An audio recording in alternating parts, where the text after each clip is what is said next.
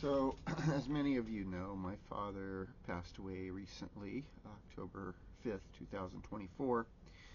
And so I've been processing that. And while I've been going through his things, I found something taped to his wall here, which I thought was rather relevant to the subject of death, and I thought I'd share it with you. So here it is. And the author is unknown, but just taped to the wall. So here it is.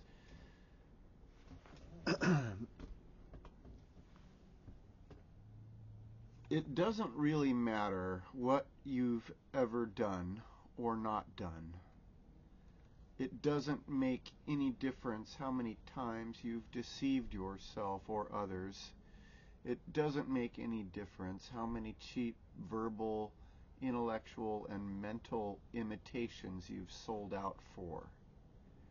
It doesn't make any difference how many times you've used it, lied about it, betrayed it, pretended it, or pretended it didn't exist. It doesn't make any difference how many times you've lost it. The only thing that makes any difference is whether you have the honesty and the humility, whether you're willing to be vulnerable enough this very moment to find out what love is. And when you discover the vast and endless bliss of it, whether you are willing to be destroyed by it, whether you are willing to disappear into it now and to disappear into it forever. Be honest with yourself. Is there really something else you'd rather do? As much as we'd like to think so, we can't really have love, simply because it is much bigger than whatever we imagine ourselves and our lives to be. All we can do is immerse ourselves in it, drown in it, abandon ourselves to it, for in the end we don't really exist. There is only love. Why not let this be the end? Let it transform everything.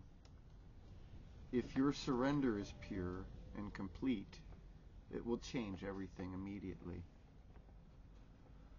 No longer will the aches of the body nor the fears and sorrows of the mind trouble you, for the body and mind will be in service to the heart, which will liberate all of your demons. I can't tell you exactly how it will be. You'll have to find that out for yourself. What I do know is that you will see things and hear things and feel things that will bring you to your knees. Passionately weeping in gratitude and redemption, we've all been hypocrites and liars. We've all stolen and used and hurt and betrayed. We've all arrogantly pretended to be superior and inferior. Why not let it all end here? Yes, let's stop. You can simply walk out of the battle, irreversibly and totally. Put an end to the war right now. Then things that seem so important will have collapsed into thin air, and you will find yourself seeing and loving people. Seeing and loving people you didn't even know existed. People you secretly ignored, feared, despised, and imagined yourself superior or inferior to. And you'll wonder, what could I have possibly been thinking? And you will see everything new and fresh and clear. And a calm and deep joy will pervade the entire universe. That's it.